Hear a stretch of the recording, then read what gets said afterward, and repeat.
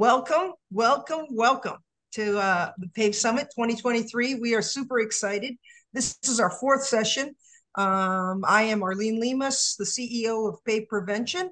PAVE stands for Proactive Anti-Violence Education, and we are a training and consulting organization that aims to reduce violence in the workplace, and which will then shift the dominoes to reducing violence in the world. That's how we see ourselves. So we're excited about hosting our summit. This is our second summit.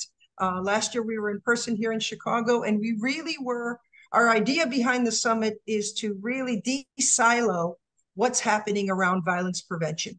We want to have conversations with different sectors, with different organizations, with different people, really throw around big ideas, small ideas that are working, or lessons that we've learned to create a safer world. That's what we're doing. We've had some incredible sessions leading up to today, and I am sure today will not stop that trend. We are super excited about this conversation and our guests.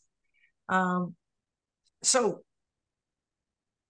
we don't want to waste time or spend time with lengthy introduction. So we are putting our guests, our panelists, bios in the chat. So please take a look at that. They are incredibly accomplished.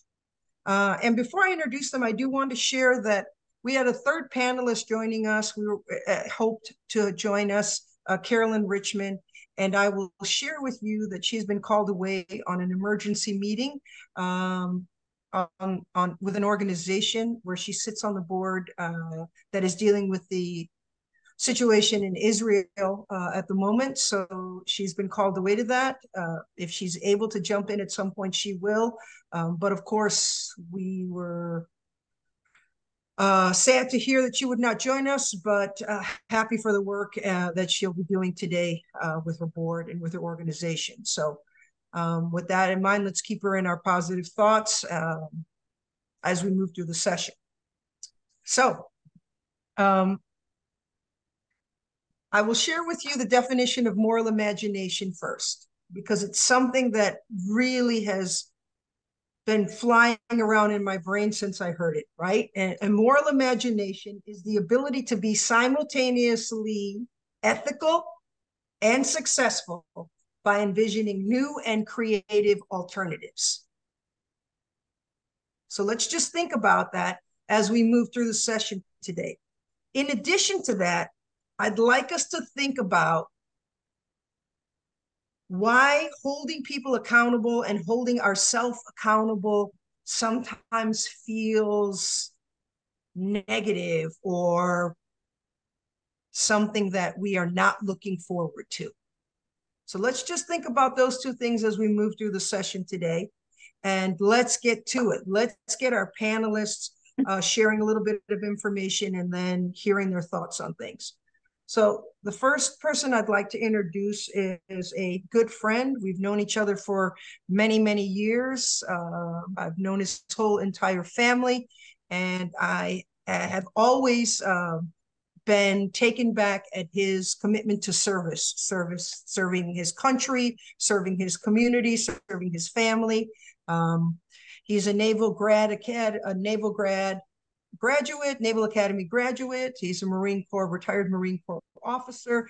He's immediately left the service and went into more service, serving on school boards. He is now connected to the National Medal of Honor Museum and Institute, again in service. So Ty, welcome to the panel. If you could share a little bit about yourself and what you're doing, and if you see yourself in this conversation of violence prevention, and if you do, how? Well, Arlene, I thank you for the invitation to be here. Always a pleasure to be in and around anything in your orbit, because it's do good and do well, and I really appreciate the opportunity. I think you outlined most of the big rocks. The other things that I've done and am currently doing in my day job, I'm a managing director at the University of Virginia Darden School Foundation, and I manage the public sector portfolio for executive education programs. That combined with everything that Arlene has just described in terms of my background, some would, perhaps presuppose that I can't hold a job because I've done so many different things in my career. The real, I think, perspective I bring here is I've been in so many different kinds of organizations. I've been in public and private sector. I've been in public, I've been in federal government. I've been in local government. I've been in nonprofits. I've been in academia.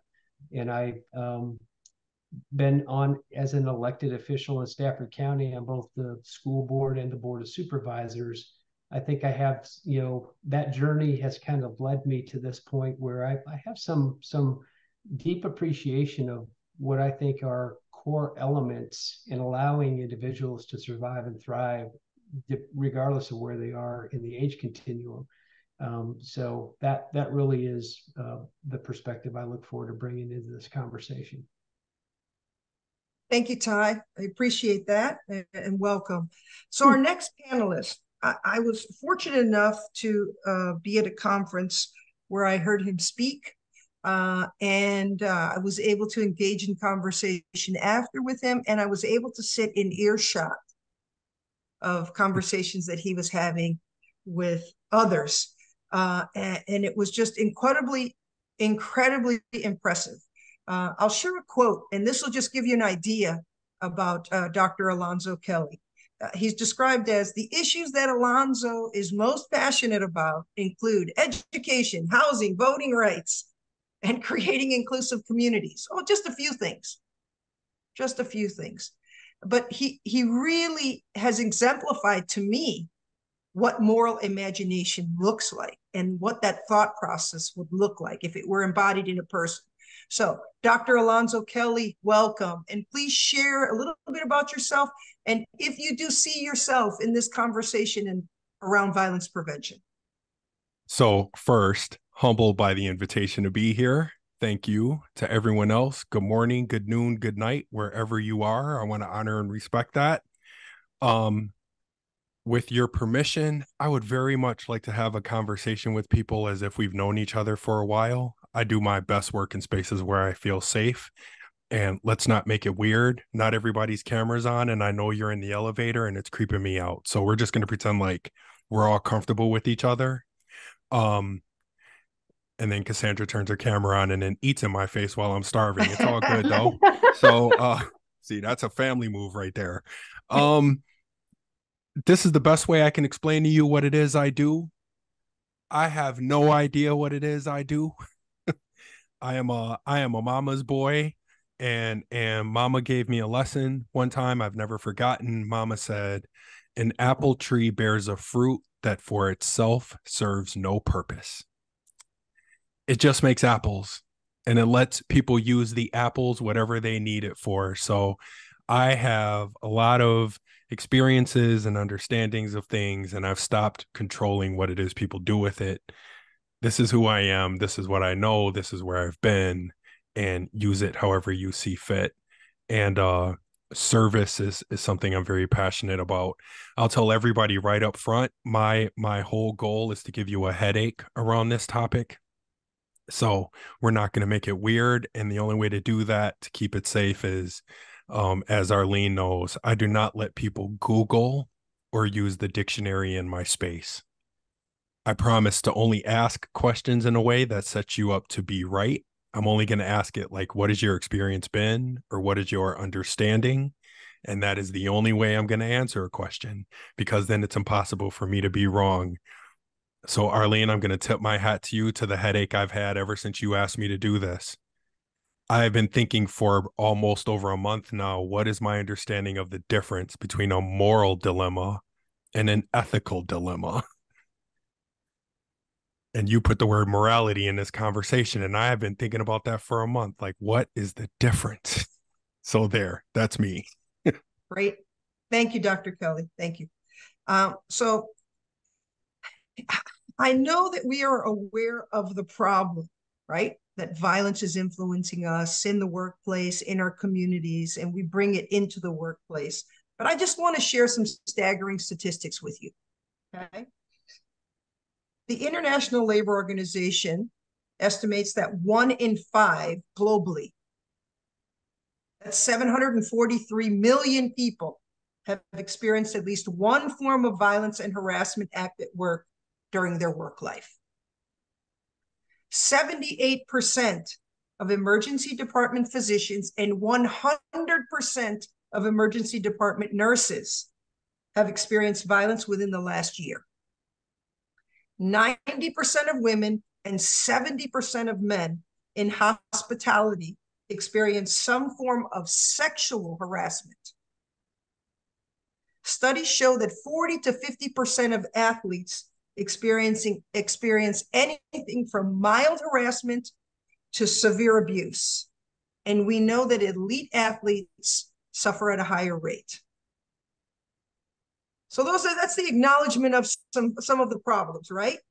But we also know that, according to a report in 2020, that $1,100 per employee is spent on training around safety. That's what they estimate. Each employee, right? In healthcare, $280 million are spent on preparedness and prevention, and $1.1 billion a year on security and training costs. Sexual harassment training, 54% of employees report that they have it at least once a year, 25% report that they have it at least twice a year, every 6 months. So if we know the problem, if there is a lot of funding being placed, or I'm going to say thrown at the problem, and there's no change, what do we do? What is the conversation? How? Somebody shared with me in this moral imagination, in any imagination, I'll take it, to tell you the truth. What is it going to take, Dr. Kelly and Ty? How do we move this needle? Dr. Kelly? You're muted, my friend. I'm sorry. If Ty, I saw you beat me to the mic first. If you wanted to go first, that's cool.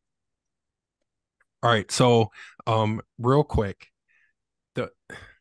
I have no idea what it's going to take, but as a person who worked in healthcare, I have always appreciated the difference between the diagnosis and the treatment, right?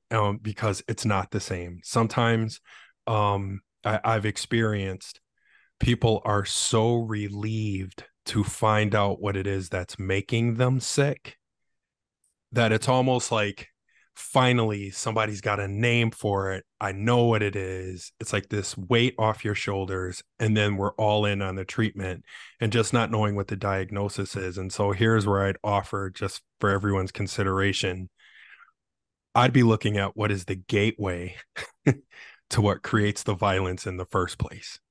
You know what I mean? Like, there's gateway drugs, right? And I would offer, there is a gateway violence that leads to the other violence you referenced, and it's the psychological violence.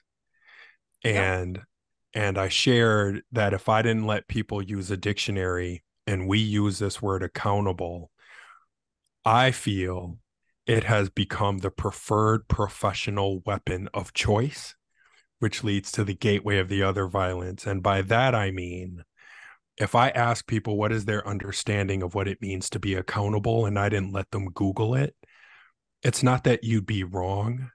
Your answer is just incomplete. So if you look it up, it would read, in a position to explain the result or the outcome. That's all it means, is if you're in a position to explain.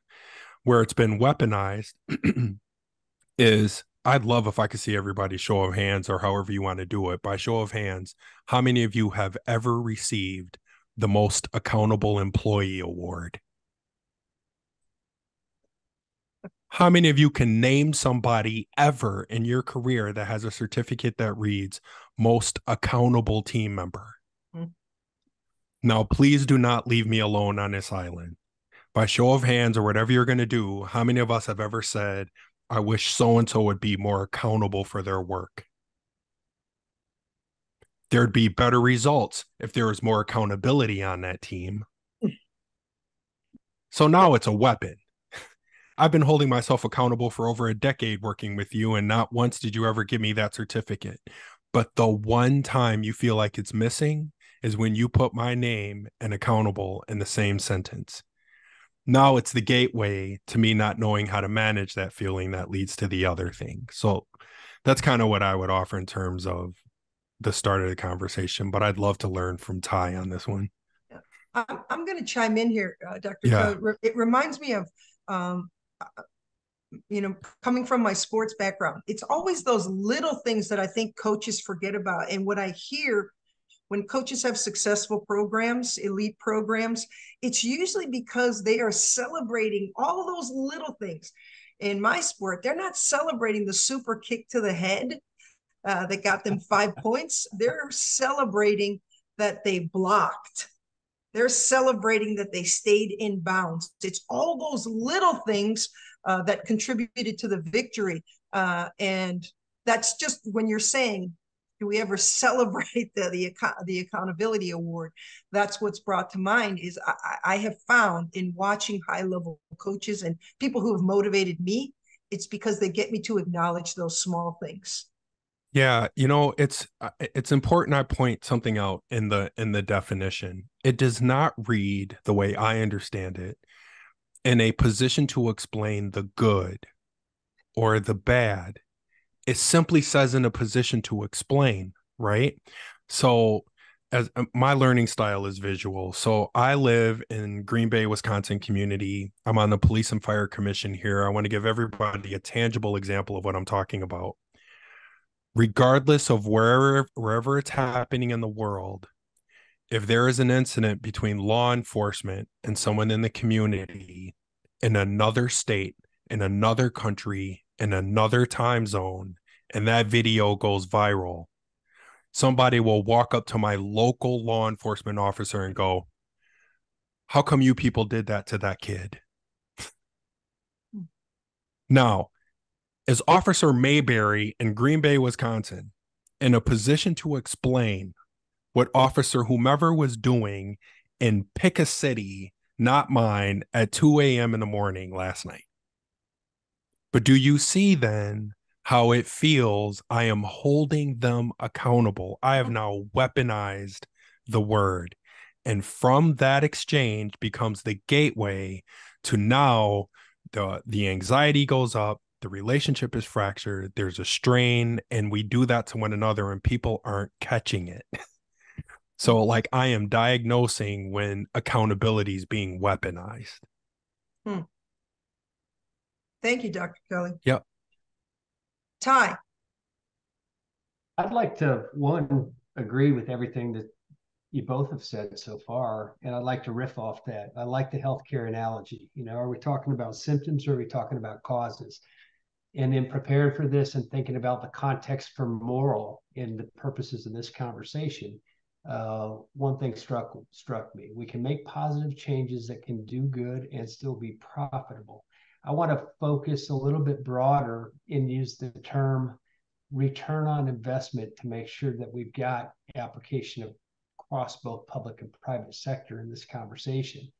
And I'd like to kind of augment, Arlene, what you just put out there as far as investments in training. A couple stats I came up with, and I'm going to go at kindergarten through 12, K through 12 level. In 2019 to 2020, we spent about 870 billion. We spent about 245 billion in private higher education institutions in 20 and 21, 417 billion in public higher education institutions.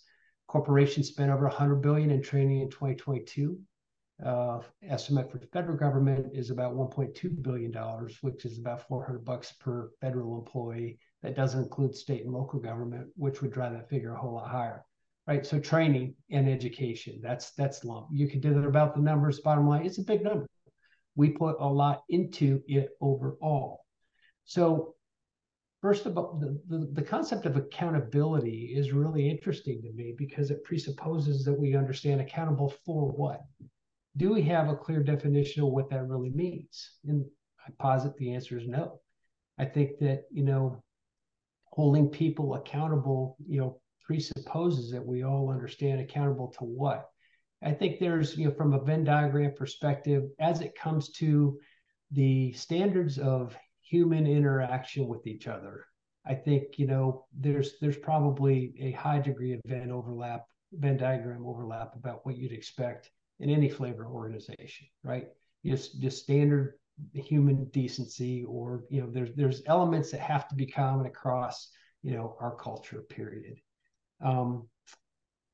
Providing a physically and psychologically safe and secure environment really is required at all levels for the investments that we both talked about to really result in the maximum impact. And I think the root causes of environments that don't have the physical and psychologically safe and secure components, there's two pieces that really strike me that we kind of have to flip the script. One is the lack of organizationally defined and institutionalized definition of what those acceptable behaviors are, and adequate investment in the social emotional learning space to make sure that we enable and equip everybody, whatever age, wherever they are, to survive and thrive in that organizational culture.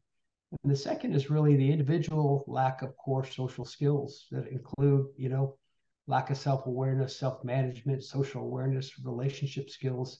There's some common ingredients there that we often talk about in terms of soft skills that really takes, second shrift, if you will, to, some of the functional business things, the academic core, the standards of learning, if you will.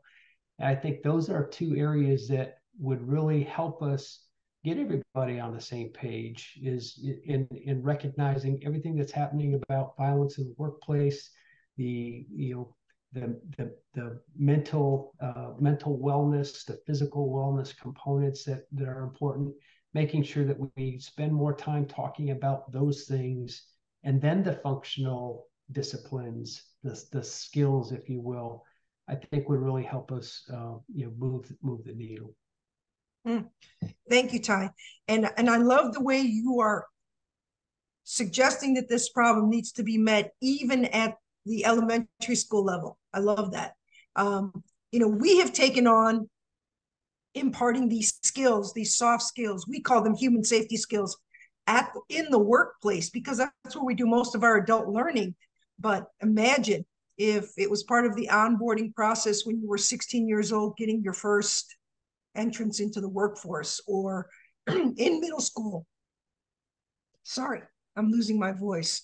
But yeah, I love that idea that this is where these things need to be imparted, and there has to be an origin point, right, where we start imparting these skills earlier on. Sooner rather than later, because leopards don't change spots the older they get. It's more difficult to move that needle and make that change. So the sooner we can implement that focus. Interestingly, Arlene, Virginia General Assembly took some very promising steps. In 2020, the General Assembly required the Virginia Department of Education to publish K-12 social emotional learning standards. The interesting thing is they didn't mandate that any of the districts adopt them. And that's part of which, hey, it's a good first step. And there's a lot of reasons for that, right? I mean, if you look at public education over the last 40 years, teachers now are not just there to give you reading, writing, arithmetic. They play coach, counselor, confidant, co-opted parent, etc. This is, I think, and it takes resources to do these things and to do them well in a standardized fashion. So I'm encouraged by this as a first step, and hopefully the rest of the local jurisdictions can find a way to pick up that baton and implement these. It won't happen overnight, but at least taking initial steps to make these SELs in conjunction with the SOLs, a standards of learning, a mandatory component of what happens in public education. From an institutional perspective, getting it into that particular segment of our demographic even before they get into the workforce as young adults, I think is really a critical part of making it, moving the needle on a national level. Thank you, Ty. So you've got my mind spinning a little bit, and through other conversations we've had at the summit, it seems to me that the trends are going to, like, our institutions needing to wear more hats. The people who serve those institutions are needing to wear more hats. And a lot of the hats they're wearing are dealing with trauma, their own trauma, and the trauma of people that come into their sectors. So what does a trauma-informed workspace, learning space look like? And how does it become more of a norm?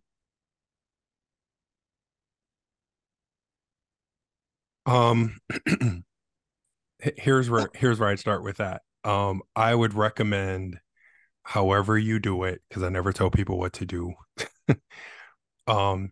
Please understand the definitions of the terms. So, like, for example, I have vicarious trauma with German Shepherds. That is one of the most loaded things I could say to you right now. So I'm just going to jump to the final chapter in the book. If I present as a Black male, I turn 50 soon.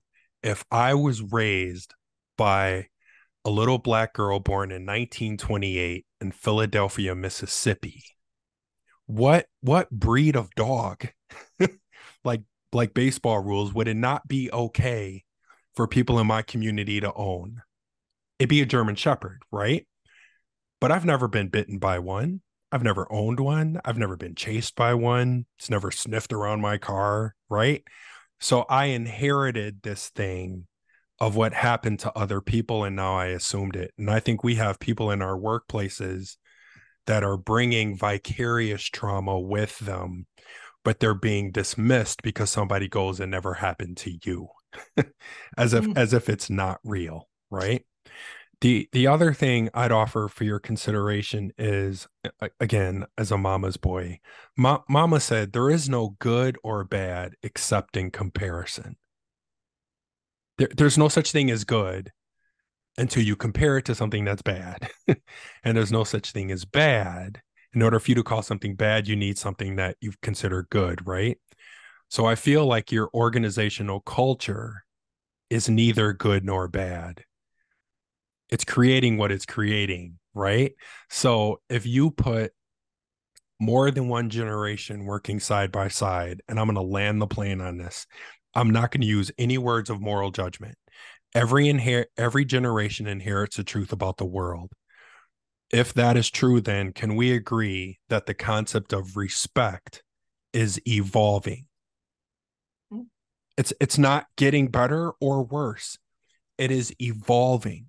So in a super sensitive example, so we have a 6-year-old son. This is my understanding that someone may have to hold me accountable for in a non-weaponized way. It is my understanding that you learn to read to the 3rd grade and you read to learn 4th grade on. Like, that's the way I understand it, right? So I've got this 6-year-old, right, who's learning to read. And whenever we're in the truck, it's like a big Pavlov experiment. So if he's in the back seat and he sees a word on a sign and he gets the word right, I flick him a cookie, right? So we're going down the road and he says truck and I go cookie, and he says car and I say cookie, and he says McDonald's and I go, dude, I don't think you really read that, but you get a cookie anyway, right? So here in Green Bay, we have somebody with a pickup truck that has it spelled out on his truck, spelled out, F your feelings. We're going to keep this family friendly. Okay. It's spelled out. When I pull up on that truck with my 6-year-old, if he gets that first word right, does he get a cookie? Of course he does, right? Because what about luck and duck, right? So now he gets to the 1st grade, the teacher's breaking all the rules down, and the teacher says, we don't do that in this class because that hurts my feelings. And if my son responds, I'm going to wait for it to sink in, right? So if he responds what that truck reads, here's my question for you. Is my son disrespectful? You see what I'm saying? Like he inherited that. So everybody, these kids aren't disrespectful, and maybe it's just me defending kids because I love kids. Don't be taking shots at kids. Take a bow because everything about them they inherited from us, right? Mm. But you put 5 generations in the same space and remove moral judgment from it. Everybody understands civil discourse the way that they inherited.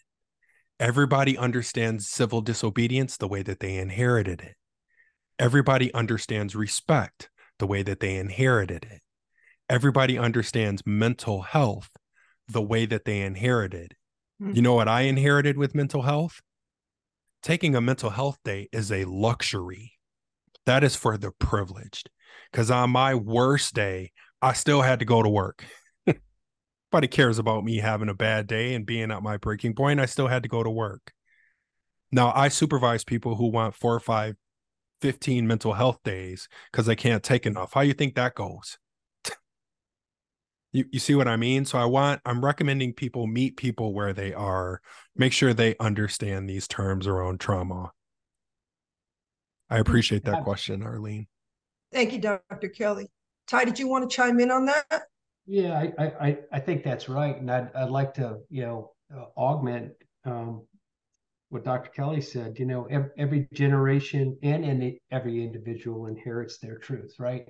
And as it relates to trauma informed, to me, trauma informed equals awareness, right? I think that's part of where the spectrum of trauma is vast, as you described in the onset of this conversation.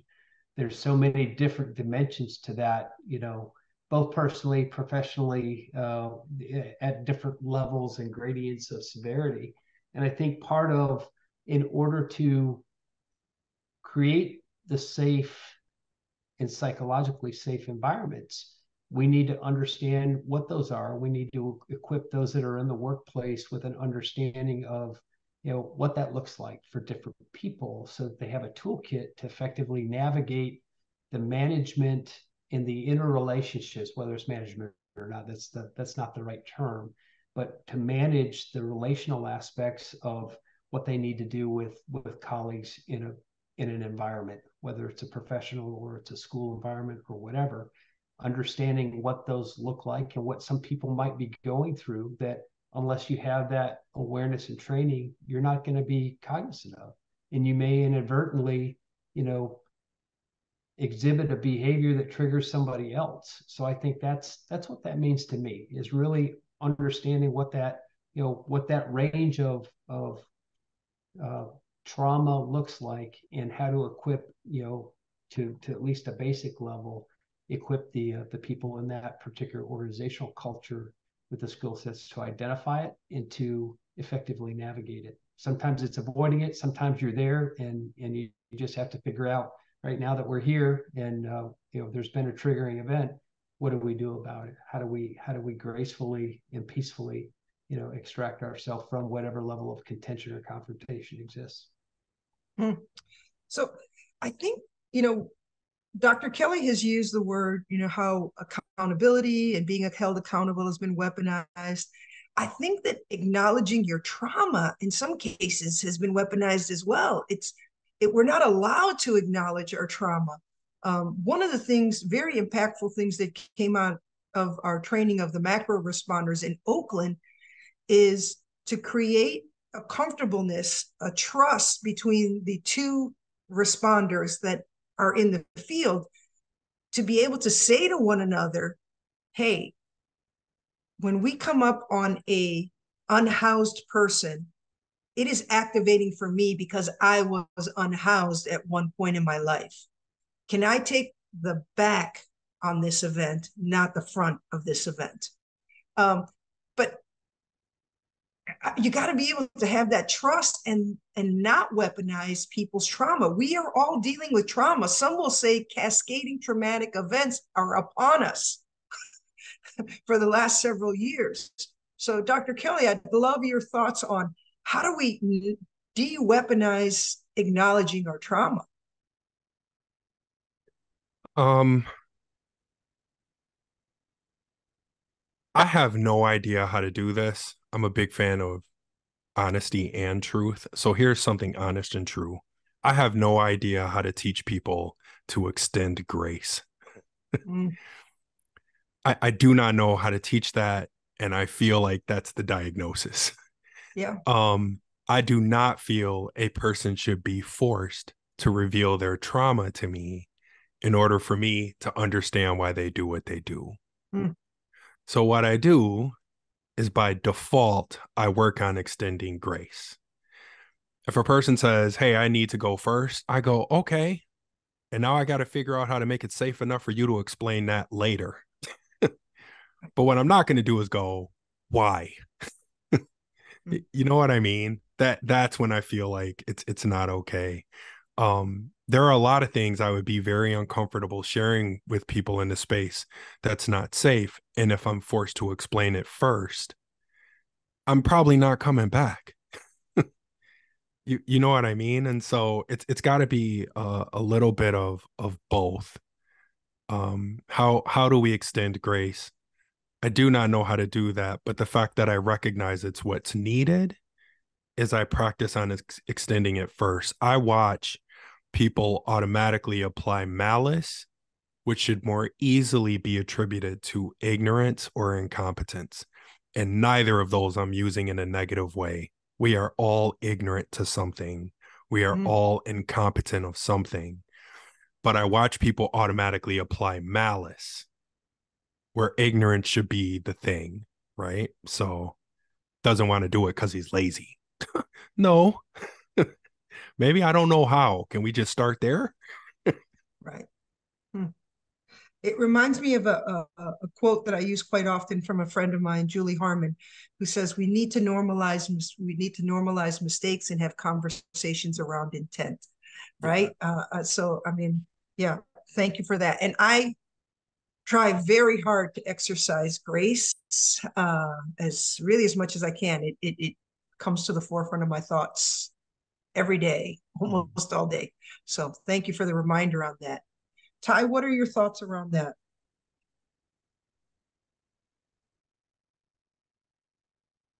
I think that's a great recipe. Won't assume positive intent. Assume that it's that third information silo. There's the what you know, the what you don't know, and the what you don't know, you don't know. And that's that third one that gets us all in trouble when you start making assumptions or filling in the narrative void, that maps to your particular experience and isn't necessarily aligned with whatever the person you're working with is going through. So I think, again, that's a navigational skill. Defaulting to that in terms of extending grace, I love that. I think that is absolutely, that's where we run into a lot of the issues we have at, pick a level of this country right now in terms of polarization, is people don't do that. And I think that gets us in trouble. So, there is no cookie cutter recipe that will work without that as kind of the first and foremost ingredient. So I think you do too know how to do that, Monzo. You really do. That's a great, that's core. Everything else will flow naturally, and seems like that again, I think that's perfect. That's a perfect starting point for everything. Assume positive intent and extend grace. Yeah, I had an experience. Thank you for that, Ty. I had an experience being introduced on stage by someone, and they introduced me as, this boy right here is going to be amazing. Okay. I have to extend grace, right? I have to. And the guy is pretty cool, right? I go on, I do my thing. Not going to lie, he was right. I'm amazing, lacking all humility right now. And then after the fact, people in the audience said, I can't believe you let him call you that. And I said, did you take into account what his lived and learned experience is? Everybody's boy where he's from. It's what he inherited as his language. Just like I say, sir and ma'am. You can imagine how that doesn't land very well in today's climate, right? by default, I say, yes, sir, no, sir, yes, ma'am, no, ma'am. That's not landing right with some people. And what I wish they do is extend grace to me, because if we can be family for a minute, if you don't extend grace to me and you tell me I'm doing it wrong, I'm going to think you called my mama a liar and my mama raised me wrong. And now this whole thing spirals out of control. Remember where mama is from, Mississippi. You see what I mean? So, like, by default, I ask people to extend grace and then check in later. Yeah. Great. Thank you. So I know personally, I've been inspired by both of you. I've been inspired by the lives that you've lived. I've been inspired by the conversations we've had. So Ty, I would like you to share something that I know you're very passionate about, and something that I think is going to be amazing for our country, which is the opening of the National Medal of Honor Museum, which will also house an institute, like a think tank, on how to use the life stories and lessons of the Medal of Honor recipients to inspire us to do better, to be more. Ty. No, thank you, Arlene. I'm really pleased to share a little insight into that. So the National Medal of Honor Museum Foundation is comprised of three components. There's a monument that will go up in the vicinity of the Lincoln Memorial, I think 2026. The museum is under construction in Arlington, Texas. That will open in March of 2025. And the Institute is a component part of that as well, that I've had the privilege of participating in. The formulation and foundation and strategy has three pieces. There's a center for adult learners, there's a center for K through 12, and then there's a center for thought leadership. And the whole idea of the Institute is to provide a mechanism to inspire, equip, and connect people to live the values of the Medal of Honor, so that everyone can live a life of success and significance, and really realize the full potential of our nation. And we do that by using in a number of different program offerings the 6 core values associated with the medal itself: integrity, courage, commitment, sacrifice, citizenship, and patriotism. And that's been a really, really powerful journey. And the idea is, hey, those that are Medal of Honor recipients are ordinary Americans. And, the focus and the emphasis is not on the actual combat action. That in and of itself, to understand the context in which these extraordinary acts were performed, it's more of a backdrop. It's how do you contextualize that in the idea of or the imagination of a middle schooler or a high schooler or a young adult or somebody of my generation, and use that as if they were able to make this tough call, and do this in this environment, how does that apply, and how might you aspire to apply that in your journey, and where you are in your everyday life, and where you aspire to go, for you or your team. So it's really it's a character and values based conversation and programming that we develop, that is absolutely linked to everything else that we're talking about here. Setting the conditions of education and training as a prerequisite in the safe and secure environment, for that concept in the Medal of Honor Institute to really take root. It also has to presuppose, like everything else in training and education and organizational behavior, that there's that physical and psychologically safe environment. So I view it as an important part of the continuum of this conversation. Thank you, Ty. I appreciate that. And I know we've had some discussions with leadership there in hopes that, PAVE can spark a conversation through the Institute and that think tank there about reducing violence in the workplace. So I'd like to ask both of you now, and you can pull in a lot of different concepts here. Actually, I hope you do, and I'm sure you will. We have had conversations about the pyramid of needs, right? The things that we need to thrive and survive. And we know that safety and security comes right after breathing and food and water. And so in order to be successful as humans, we need to feel safe. So I'd like you to speak in your realms or your experience. How is this lack of safety in many cases, whether that be from coworker to coworker, from customer to employee, outside violence that we bring in personally, our trauma into the workplace, how is that impacting preparedness, productivity? What are your thoughts on this?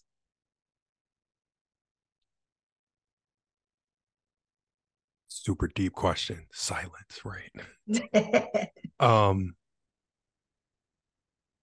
So I do not claim to be nor bill myself as a violence prevention expert. So if this helps you in any way, I can tell you the point at which I enter the conversation. It's after the staff satisfaction survey. And people are telling you they're not feeling well.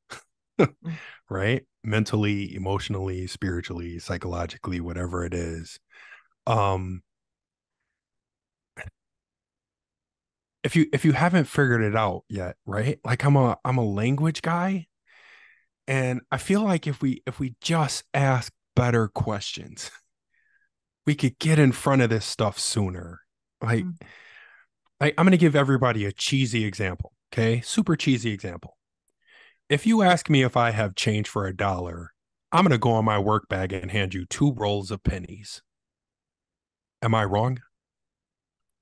What about 95 pennies and a nickel? 90 pennies dime, 85 pennies, 3 nickels, 80 pennies. Here's what's going to happen. You're either going to punch me in the face for thinking I'm being a smarty, right? You're going to walk away feeling frustrated with me that I didn't give you the help you need. Or, I'm biased in my opinion, you're going to ask me a better question. Hey, Alonzo, do you have change for the vending machine? Do you have change for the parking meter? Do you have 4 quarters? I'd like to point out to everyone there are 293 ways to make change for $1. Could you imagine staying in a conversation with me for 291 options? It was all rooted in the question. I just wish we'd ask better questions. Like, I would not ask if I could borrow from I think his name's Gary Chapman, right? The person who wrote 5 Love Languages.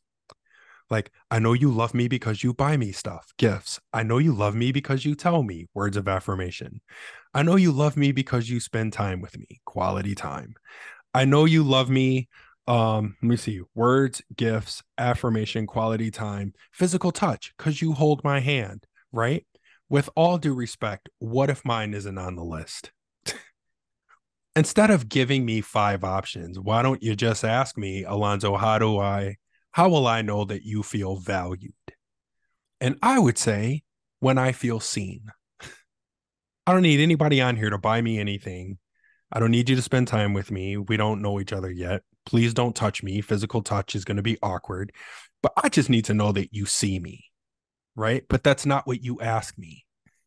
You limited my options to those 5. And so I feel like if I spend all my days at home not feeling seen, and then I go to work and I'm not feeling seen, I am absolutely going to act out on people I don't care about because I still got to go back home.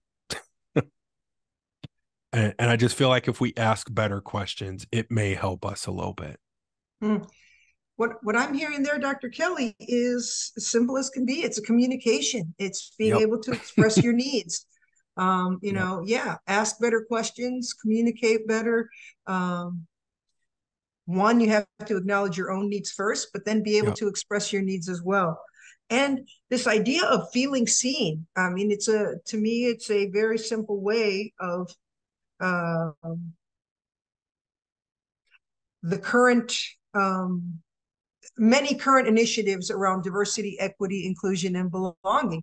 I mean, being seen. I think this is the conversation we're having. That's just a very I say this quite often. It's simple but not easy. But the idea of being seen is a simple thing, you know. And I think it falls. It's gonna sound weird, right? For a second, not to interrupt. It's gonna sound weird, right? But I see Cassandra on my screen, and we've never personally met, right? So can we agree I would have no idea what your love language is? So the best I could do is I could say, I see you, Cassandra. That's it. Sometimes people just need to know that you see them. Yeah. Gave time up, resources up to be here with us today. To know that you were seen sometimes is all it takes. So I see you. Awesome. Thank you. Ty, what are your thoughts on that? And I intentionally use the word preparedness because I know that this is important in the military, right? Like, and how violence, and I'm not talking about the violence that our military is dealing with. I'm talking about the bullying, the harassment, the other things that have been in the news, right? How is this violence, the full spectrum, microaggression through physical event, impacting preparedness, in your opinion? It impacts it dramatically at all levels of any organization. And as I spent a lot of my adult life in the Marine Corps, in an organization with a culture that is focused on applying it. And yet when you read about in the news what happens across DoD with all of the vast amounts of sexual assault and abuse that are occurring, and still as an institution or institutions we're dealing with that, it's pretty clear that we're still working our way through trying to figure out a way to deal with that. The severity of that and the illumination of that in a Department of Defense perspective is interesting. And it's also similar to, and I can't quantitatively say whether it's any less impactful in a corporate organization or an academic organization or a nonprofit organization. My thesis is it exists everywhere. And at the end of the day, when you look at Maslow's hierarchy of needs, there's 5 rungs of that ladder, right? In safety, both personal security and frankly, psychological safety, which I think belongs in that lane as well. Everything else that you have to do as an individual organization, going through love and belonging, esteem, and self-actualization. Look at self-actualization as an individual aspirational target. And from an organizational perspective, it's, hey, how do we really be all we can be? Well, that's a big gap to bridge in terms of really reaching our potential as individuals, organizations, or a nation if you don't have that safety and security need. So my thesis is the impact is immeasurable. It's difficult to get your mind around how much that is costing us, period. And that's not just limited to the United States, but I think it really is. It's a foundational layer there. And I love the light went on. I went through a program at Georgetown University recently for facilitation, and really, it was a 3-month, dose, if you will, in different tranches. Light bulb really went on for me. I've focused coming from where I come from, which is mission. Getting the military mission done. That really shaped a lot of me because it happened so early in my adulthood, and I carried with me many of those tenets going into the rest of my career. But and I've been able to navigate and evolve, if you will, since then. But it really helped me kind of capture, if you just focus on the mission of the organization, you're missing the point. It isn't about the mission. If you don't first focus on the humans and making sure that you're creating the conditions that they need to be able to show up as their best self. And what's that involve? Well, to Alonzo's point, it's, are you heard? Are you seen? Are you heard? Are you valued? Are you appreciated? Because if the answer to that is no, then everything else goes downhill from there. if you feel fear about being able to speak your truth and at least offer that your perspective, you know, and bringing that to the table is value, it's a downhill spiral from there. You're not going to feel fulfilled, you know, in terms of, you know, being, you know, achieving your potential as a human being. So I really do think it starts there. Both the physical security, and if you're not physically secure, you're not going to be focused on doing your best work. You're going to be focused on achieving that physical and that psychological safety, as opposed to, you know, doing good work.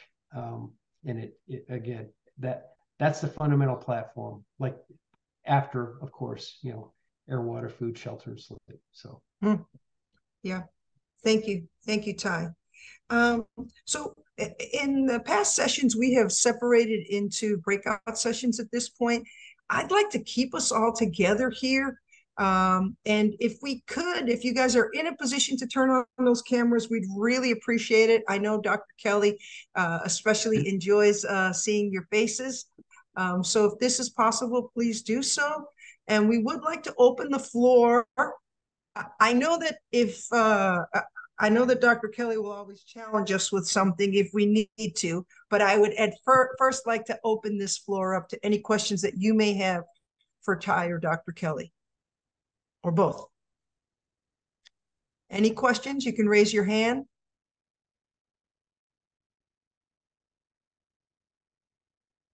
Cassie, I see you moving, but I don't hear anything. Did you want to? You know, I always have something to say. Okay, please. I always do.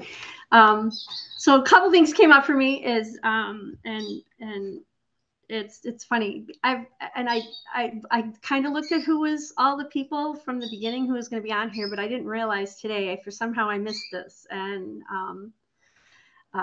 Alonzo Kelly, I've been following him, and he is, of course, in my neck of the woods. I'm in Appleton. So we're right there, and he's in town all the time giving presentations to our governments and stuff like that. So I think that's really cool. And for those that don't know, when you talked about accountability, my work where I worked last in a domestic violence agency, and I worked with those who cause harm. And one specifically is a group of the men who use violence against their partners and their families. And this is a quote from we use the Duluth method, and Scott Miller, who runs that up there, quoted this, and we talked this about accountability, because obviously we define that with the men, talk about that with the men. And I loved this quote, and I bring it around. Accountability is owning what we have done, which is something external, understanding why we did it, which is internal, and then making amends to those who have been harmed if we can or can't, right? But the beginning part is that owning what we've done it's personal, it's us, and then understanding why, so you can make those changes, right? And understanding that the accountability is yourself. You can't make anyone accountable. That's just punishment. And so it's for me, that's always been a thing. But my comment is, and that I just keeps coming back to, the reason we have all this is most of these systems, the violence is inherent in how the systems were built, the places that we work, many of them. And so I think when you are at work and you see this other type of violence with the people that are running it, it's hard to behave like that as an employee when it's not all the way through what we work. I mean, it's not in everything, but those are my thoughts on that. And there's just lots of different ways that both of them have brought up ways that we be mindful and that we ask those questions and be curious, to try and understand first, instead of that. But this is a great conversation. Thank you. Thank you, Cassie. I just want to chime in before I let Dr. Kelly and Ty respond if they'd like to. You know, one of the things that came up with my close circle, my family and friends, when I took the helm of PAVE prevention, is everybody wanted to share with me stories of things that had happened to them at work. And when I asked them why they didn't say anything, or why I had never heard about it, or why they didn't report at work, it really was that they felt no one was ever held accountable. So it didn't feel like they should say anything. It wouldn't be worth it. So I just want to put that out there because it's reminded when you presented your external, internal, and then kind of a resolution. I don't know how we bring that into more of a mainstream. And Dr. Kelly and Ty, if you want to respond to anything Cassandra said, and then we'll go to Mandy's question. I'll just be super short and brief. Our 6-year-old in flag football put a move on another kid and like broke his ankles, right? So I asked him, I was like, hey, how'd you do that? And he explained it. And then our 16-year-old did something super cool at school. And I go, how did you think that through? And then he explained it. And here's what I followed up with each one of them. I appreciate you holding yourself accountable for that. I am undoing this idea that the only time they're going to hear accountable is when they did something wrong. The fact that they could explain what they did, why they did it, what they thought was going to happen, and then what happened, that is accountable. So I go, I thank you for holding yourself accountable for that. Hey, how did the cup get broken? I dropped it. I spilled some water and I forgot to look. Thank you for holding yourself accountable for that. Not thank you for telling the truth.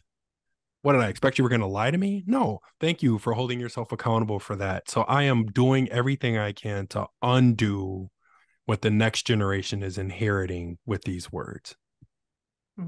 Thank you. I love what Alonzo just said. And Cassandra, I want to thank you for the amazing definition of accountability. And it kind of the light bulb, it's kind of an aha moment that it is 3 elements. It's not just owning it, but the other 2, the understanding why. And this is, I'm sorry, Alonzo, to revert to the negative connotation, but I think, in the context, and I fully support the positive elements of accountability too. But as it relates to the negative ones, that's a really important distinction in terms of, there's 3 pieces to truly living accountability.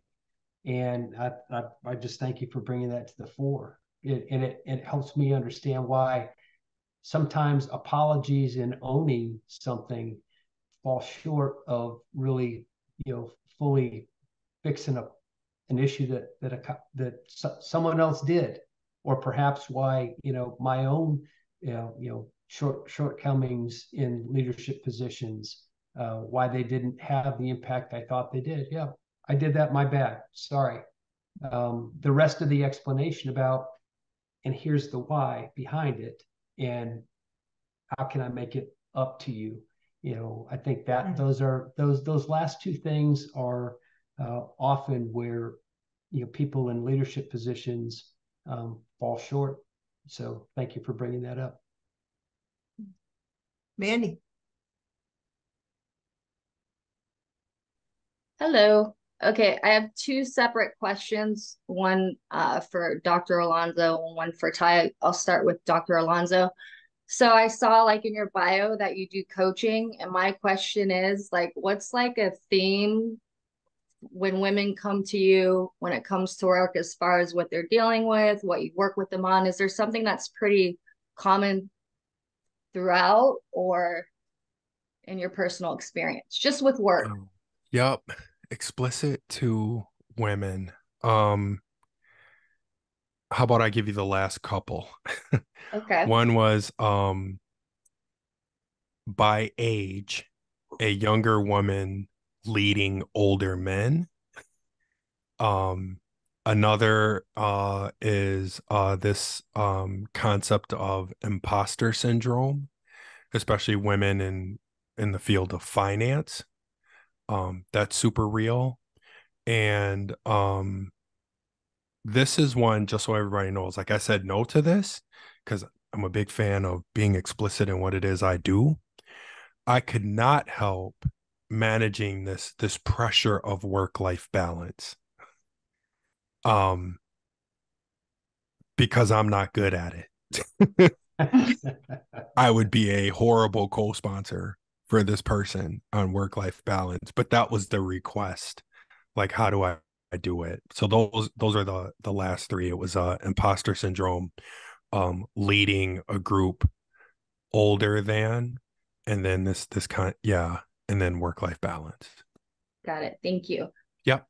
And for Mr. Ty, so I grew up a military brat. My whole family was military. My question to you is like, how would I phrase this?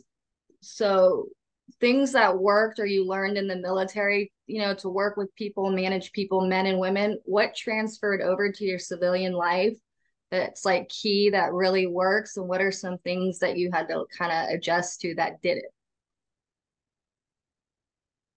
Thanks for the question, Mandy. I think the key thing for me was from the very onset, it was clear it's not about me, it's about we. So the real concept of, surrounding myself with people smarter than me and giving them the opportunity to provide their input as we shaped whatever, plan to accomplish whatever we had to accomplish. Those are key things that really have held me in good stead.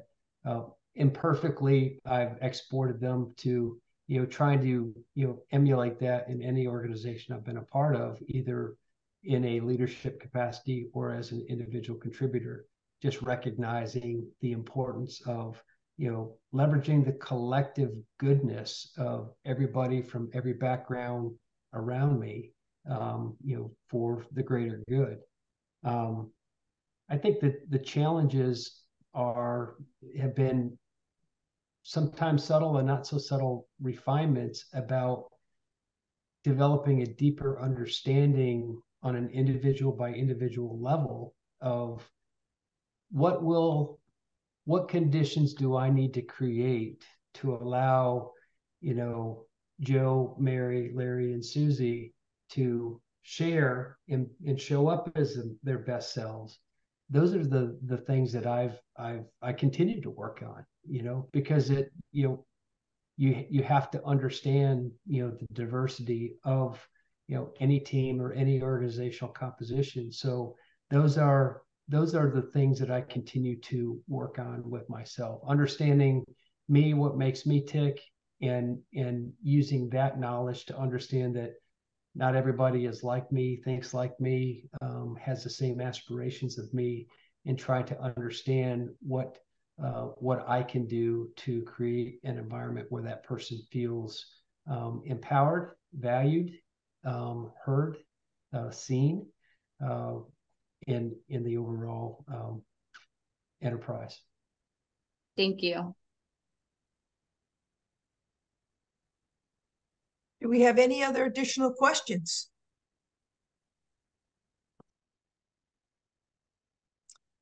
So I think I am going to put someone on the spot, because I think this is an incredible example of using moral imagination. And I know this person has fought for this program. Sheila, are you in a position where you can share with us any information about the program you are putting forward at Lurie's Children's Hospital? Sheila Hickey? Rascal. Can you hear me? We can. You're a rascal. I'm sorry, is that emotional prelude to harassment that Dr. Kelly talked about? Yeah, we're a pediatric hospital, right? So we've learned that we're starting a violence intervention program here at Lurie Children in order to provide immediate intervention for victims of community violence. Given that we're a pediatric hospital, we recognize that many of our victims of community violence have been victims of violence prior to presentation to the ER. And that violence may be emotional, verbal, or physical, and taken place earlier in their lives, in their childhood. So our program will start intervening with children starting at the age of 0 until 19, and helping families go towards more of a healthy lifestyle if they volunteer to participate in the program. I certainly have enjoyed the discussion about using accountability. Dr. Kelly, your examples of how to use that with your children was really quite, I really enjoyed that. I've enjoyed the whole discussion. But that's kind of how we're starting. And our hope is that the earlier we intervene with acts of violence, that we can stop children from being re-victimized in different areas of their lives and help families be able to move on towards maybe healthier lifestyles as defined by them. And Sheila, this is support for like 6 months or more than 6 months after they've presented in the hospital, correct? So it's support and counseling and things like that? Yeah, we'll be following them for 6 months, providing them with care coordination, ongoing assessment.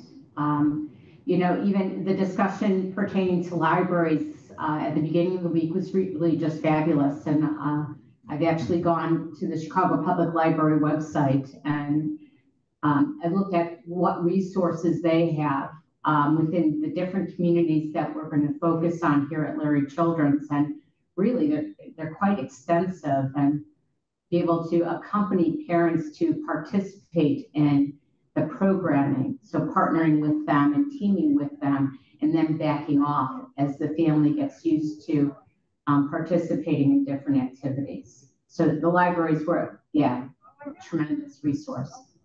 Great. Thank you, Sheila. So again, I'm aware of this program that Sheila has fought so passionately for, and it is to me an example of this moral imagination. A hospital doesn't need to follow that person, that child in this case, after a violent event. It is choosing, it is being creative in its approach to community healthcare and making a better community, making a better city for us in Chicago. So I'm grateful for that. Thank you for sharing, Sheila. Are there any other questions or thoughts that you would like to discuss? Dr. Can Kelly? I offer a critical thinking exercise? Because Please. I love those. Okay, family, here's your homework, and I'm never going to collect it. It's just for fun, right? So here's how it works. You are not allowed to use Google or use the dictionary. Here's the question. What is your understanding of the difference between empathy, sympathy, and compassion? Empathy, sympathy, and compassion. I will tell you, rooted in my experience, why it matters. If I present to you and you offer the wrong one, you made it worse. That's why it matters, okay? For the visual learners in the room, I'll give you an example just to have a little fun with it. Let's say when I leave here, I hop in my truck, there's somebody on the corner who has a sign that says I'm hungry. So I've got a peanut butter and jelly sandwich in my truck. I know I'm not going to eat it. It's still good. I hand it to the person. I drive off. Which, if any, was that? Was that empathy, sympathy, compassion, or none of the above? So this is where I feel like, in terms of imagination, right? Set up scenarios where everybody's allowed to be right, so long as they start their answer with, here's my understanding. And then have a conversation on, so what happens if we offer someone sympathy and that not only is not what they need, why did that make it worse? Now, in my petty voice, I'd like to offer to all of you, it is absolutely true. I have bought sympathy cards on the way to funerals from the gas station. How come I can't buy an empathy card? How come I can't buy a compassion card? Yeah, feel it. You see what I'm saying? So I'm just saying, like, this is where in my brain, like, the words absolutely matter. The words matter. And then the second one, and then I'm done because I'm not going to hijack the conversation. My dissertation for one of my doctorates is on this concept of the sucker's choice. I'm not sure if you're familiar with the sucker's choice. Kind of goes like this. The bully walks up to a kid and says, I'll take your lunch today or tomorrow. Which day do you want me to take it? And what the kid does is the kid rationalizes, well, my mom made peanut butter and jelly today. I don't even like peanut butter and jelly today. I had a big breakfast. You can have it today. I'll have my favorite lunch tomorrow. Or I really like peanut butter and jelly. So I'm going to eat this today. I'm going to have my mom make tuna tomorrow, and I'm going to give it to you because I hate tuna.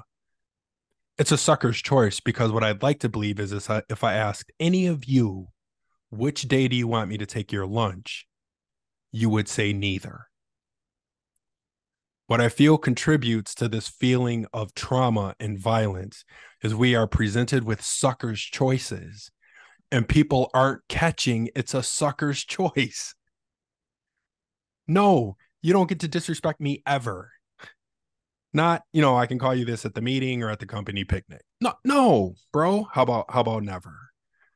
My sucker's choice dissertation was taking a group of young Black men and saying to them, I can fix education or healthcare. Which one you want me to fix? It was a quantitative study. They had amazing answers for whichever one they picked. What they didn't realize is I was just counting how many people rejected my question. So they rationalized which one to go without until one day they realize they're sick of going without, and then they lash out. That's all. Empathy, sympathy, compassion. What is your understanding of the difference? I gave someone a sandwich. Which one was that for you? Why does it matter? And then the second one is, how, if at all, are we presenting sucker's choices to our employees or teams or families in our workplace? And how is that contributing?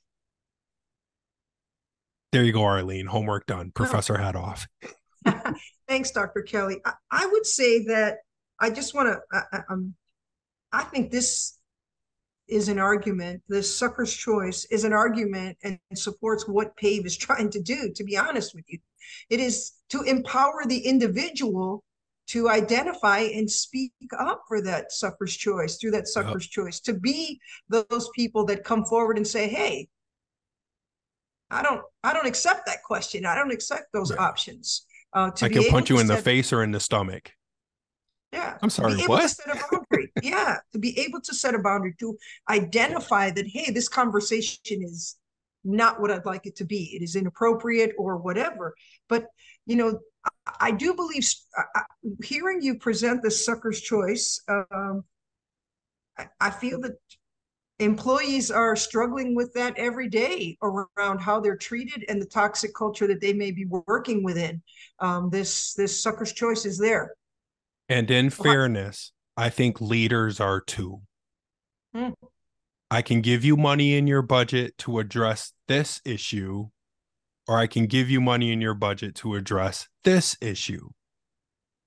But I can't fund both. So now leaders have been presented with a sucker's choice. And now they got to figure out which one can I do without. I can send everybody to the training, or I could pay Ty to come do it for the management team. How about we figure out both? How about you figure out both? All I'm going to tell you is just remember, plagiarism is the highest form of flattery. And I am writing that down, and I'm going to use it, and I will attribute it. So thank you. Love you, bro. How you characterize that, you're exactly right. When you get right down to it, and this is it's the sucker's choice that's endemic across the decision space, that we're talking about here and so many others. It's just a perfect metaphor. And I like peanut butter and jelly, and I like, I like the hoagie. So, I'm going to push back on the question. That's awesome. Right. Me too. But I do worry about the kid who masters the rationalization. Yes. They figure out how to go without. They start to figure out how to manipulate the bully. You know what I mean? And then at some point they can't out manipulate the bully. Then what? And you're not taking the bully out, so you still have the problem that you're trying to solve, that PAVE's trying to solve. Yeah. Again, you're pulling me back into empowering that individual with the skill set to one, process what's happening, what they're being presented with, and being able to make the best choice for themselves. Nikki, please. I just have a question that's coming in from Heather Turnbull.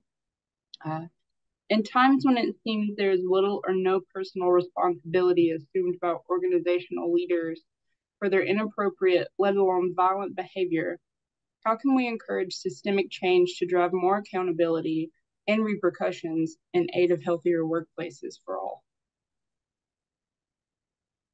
You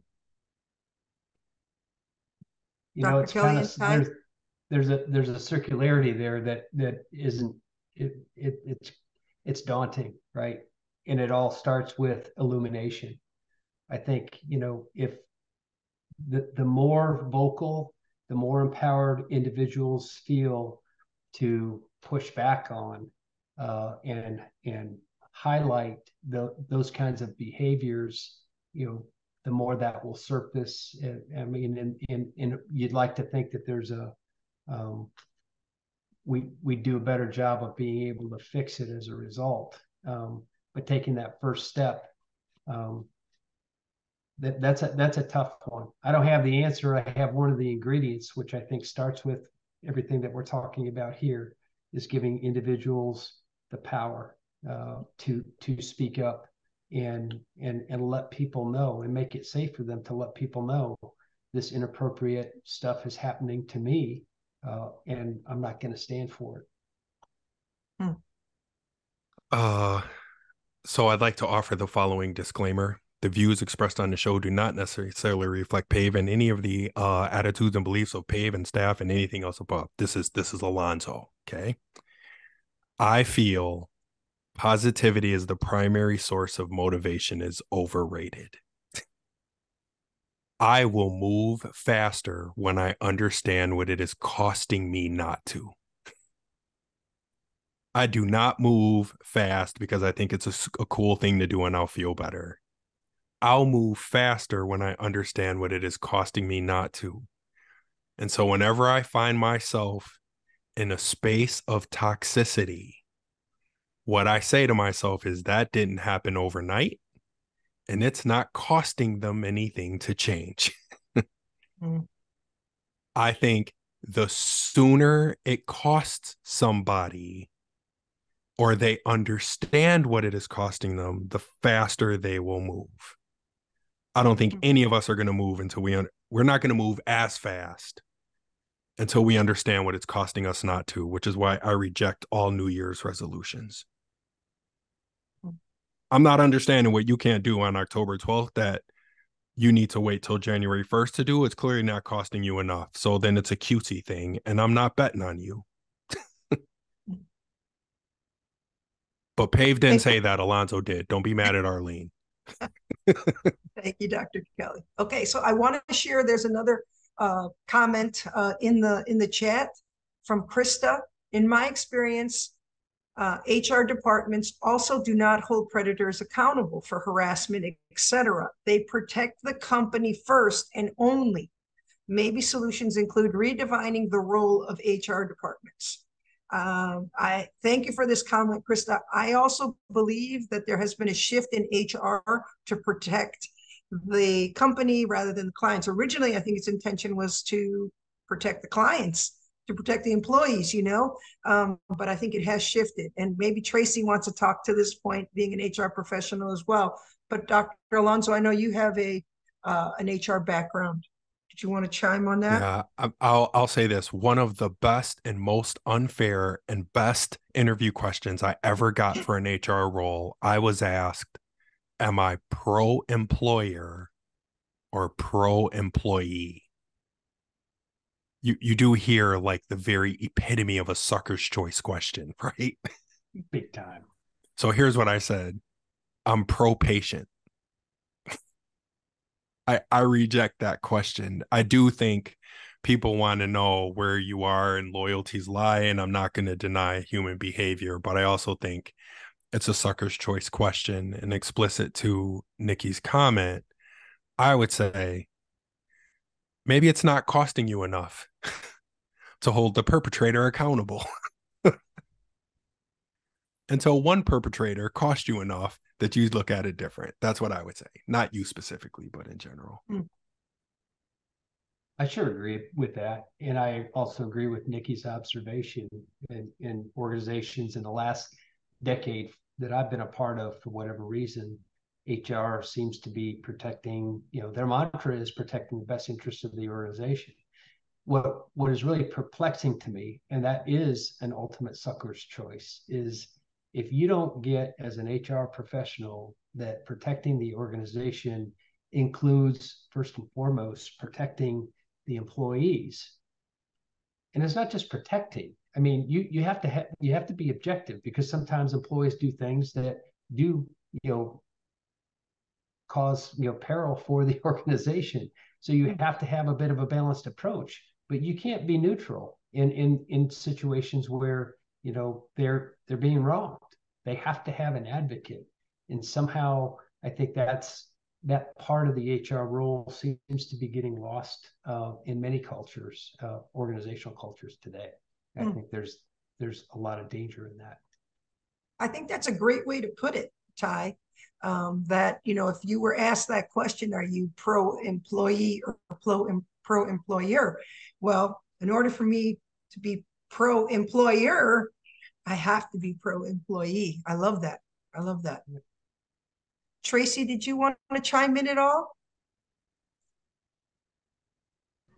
My reception's not excellent, so if it cuts out, I apologize. I would just say, I saw your comment, Kristen. It always makes me sad, because I don't think that I agree that lots of HR works that way. I've always been like, I am here for the people, and the people make the organization. And I do represent the organization, but I'm here for the people. And so, and that's kind of what I live by. And so it is, I've been asked that, are you here for are you pro-employer or pro-employee? And I'm like, no, it's not how I see my role.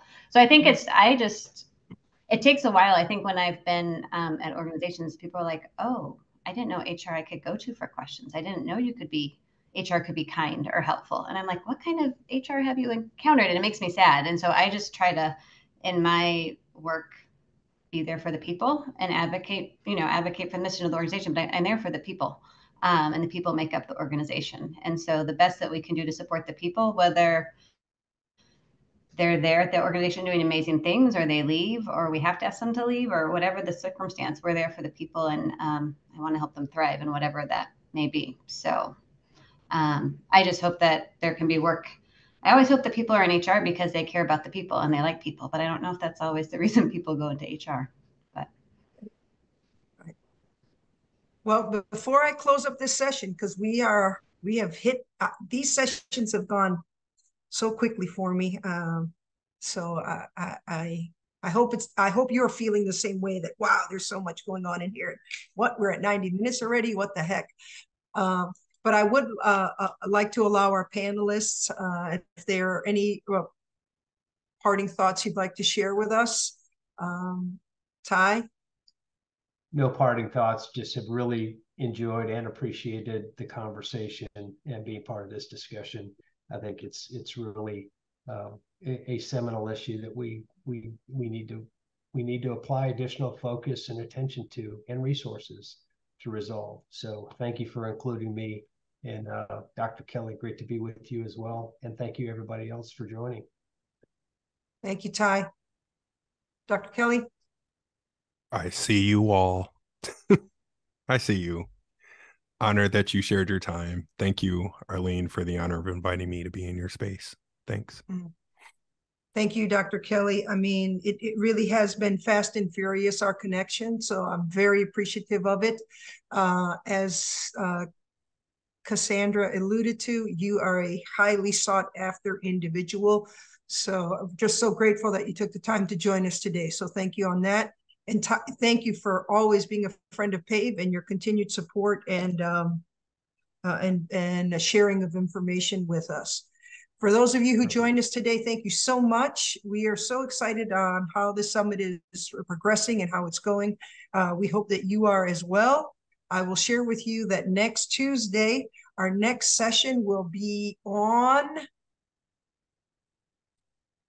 Safety, exploring the intersectionality. Tuesday's session is personal safety and the U.S. education system, prevention and healing tools that save lives. Our panelists there are representative from Unitas, which is a human trafficking organization, hoping to eliminate human trafficking, Lamont Hebert. We have Maria Del Gilio, which is a leader in shaping what Chicago Public Schools' new whole school safety approach is, which is having great success. And then Steve Hooper, former FBI, former CIA, Secret Service, and takes a completely holistic approach to school safety. We would love to have you guys participate. Again, thank you so much for supporting the summit. If my panelists could hang on as everyone else exits, really appreciative for this conversation. Thank you all.